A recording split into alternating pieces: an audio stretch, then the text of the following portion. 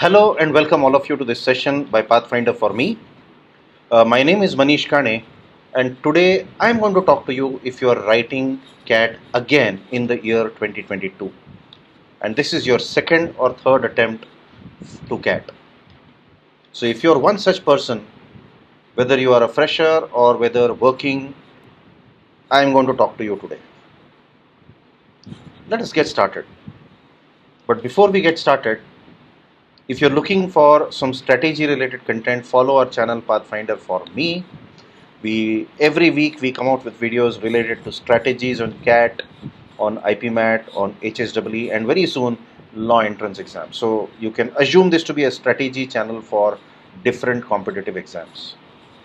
If you're looking for some content related to quantitative aptitude, you can follow our channel Mend Your Math. We have a lot of videos, a lot of relevant videos on quantitative aptitude on this particular channel.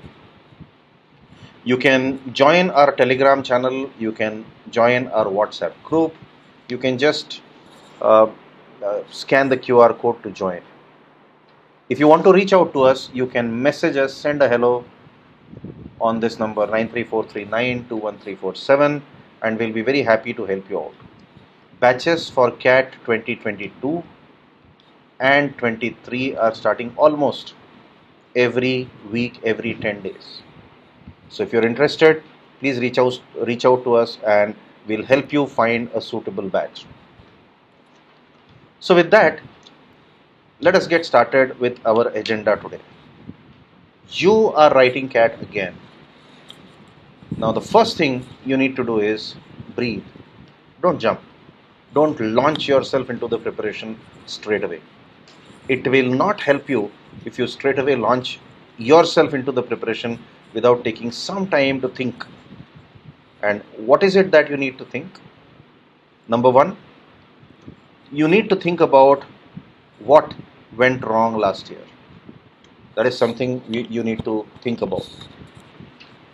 You need to take a step back and revise basics because you have been practicing on harder questions last year, especially towards the end of CAT preparation. So now you need to go back and revise basics again. This is something you should do without fail. And the third thing is you need to start thinking rationally. That what are your target colleges and what kind of colleges you would like to join if you have to do an MBA. So these are certain things which you need to start your preparation with. Always have some backup in mind. There has to be a college which is your backup college, which is your go-to college in case you don't get selected or you don't get your dream college again this year. What this will do is this will take pressure off your head because you will perform to the best of your ability in CAT when there is no pressure or when there is little pressure. Next, it is absolutely normal to not feel good about the last year. Especially if you tried hard and still were not able to make it. It's very normal to feel down for a few days. You're human ultimately. So nothing wrong with that. But this is a new year. Do not start your preparation with any preconceived notions. Many people fall into that category. Now I can't make it to IIMs, so let me start targeting colleges that are slightly lower. No, that should not be done. You should have the same target, the same aim, the same goal that you had last year. Because you deserve it. If you're giving another year, you're giving one full year to the preparation, you deserve to aim for the best that you think of. So don't start with any preconceived notions. While I just asked you to have a backup college, that does not mean I don't want you to prepare for the best or I don't want you to lose sight of your goals, your aims. So if you started out by thinking about IIM Ahmedabad, please keep thinking about them. The only thing is you need to work harder on your scores because you need to keep motivating yourselves. Because your weakness is still a weakness. You've probably not worked on it last year. So your scores when you start taking mocks might not immediately be up there. And when you start working The scores will not change overnight as well. It takes time.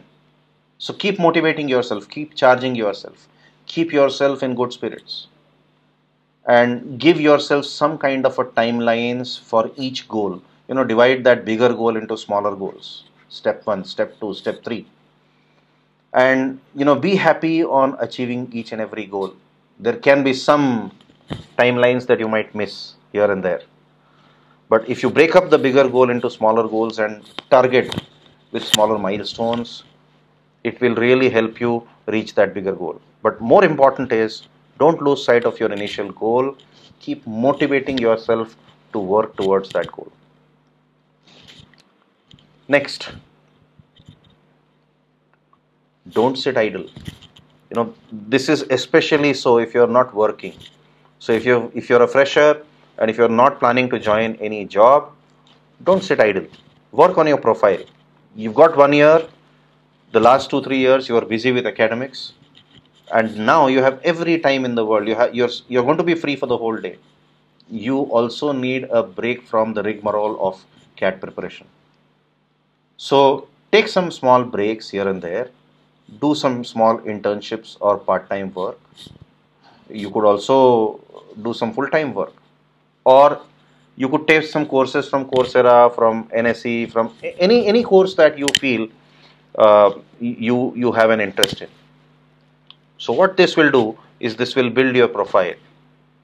If you're a fresher and you have no work experience, do some internships. Internships with places like Teach for India, or maybe an internship with any other NGO. So, or maybe a course on digital marketing, a course on, let's say, stock markets. So this will help you build your profile. You'll have something to write on your biodata if you don't already have one. Plus, use this time to develop the right habits. See, I always think that CAT preparation is not so difficult, or CAT is not such a difficult exam if you have the right habits. So for example, reading is a habit. If you are not habitual reader, try to develop that habit of reading. So don't sit idle, because the moment you are only involved in the process of CAT preparation, it will again start creating pressure. Because mind you, scores are not going to improve immediately. They will still take time to improve. And so you need some other engagement to ensure that you don't think, or you don't go into that negative thinking cycle. So don't sit idle at home. Don't do nothing at home. Do something. Keep yourself engaged productively. Next, but don't prepare alone. And this is for everyone, whether you're working or not working. Don't fall into that habit of sitting all alone and preparing. Always have a group of friends, a group of people. You get lots of people online. There are Hajar Telegram groups, there are Hajar WhatsApp groups. You can use them to find the right people to prepare for. So try to form a group of committed people, committed individuals who are seriously preparing for CAT. And if you are not able to find a group, then I would suggest try finding some coaching where you will get that reasonable atmosphere. A good group may not always be a group of extremely intelligent people. A good group can be a group where people are sincere about CAT preparation. While I am of the opinion that it is not necessary to join any coaching for CAT, but if you need company, then coaching can provide you with that company, because you are going to meet the same set of people for many days, and you will have your scores being compared to their scores. So don't prepare alone, don't live in an island. Try to have a group of people who are committed, and it will definitely help you. Working people many a times fall into that zone. They are preparing almost alone. So don't prepare alone. Next, choose the right material. There are Hajar material online, but you need to solve one full study material, any institute. The institute is immaterial here.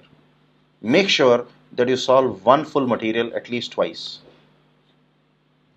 Because when you are solving material in a hop, skip and jump manner from random sources, you are not covering everything that you require to cover for your syllabus or for your exam. You need to ensure that whatever common types of questions are there, you do cover from some material, some study material. So make sure that you choose your study material with great deal of care. And if you need, you also need sometimes mentors. So look at a good study material resource and good mentors who will work with you during your preparation. And finally, I have always felt that whatever it is, you might not do those five things. Even for you, implementation is the key. Be ruthless with yourself while you're implementing. See, as a manager, you will have to be ruthless with yourself for achieving your goals. So this is the first place where you will have some targets and you will have some goals which you have to meet. Be absolutely ruthless with yourself. Spend time on action. Don't overthink. Build the right habits. Implement. Stay focused on your implementation. Don't just keep thinking and overthinking, because no method is right unless you implement it right. So with that, I have said whatever I had to say at this juncture. Five things which I don't want people who write CAT again to do. These are five mistakes according to me. So once again, if you're looking for free resources, you can join our Telegram channel. For content, you can subscribe to our channel Mend Your Math. For strategy, you can subscribe to our channel Pathfinder for Me. For batches, you can reach out to us at 93439 and we'll be more than happy to help you around there.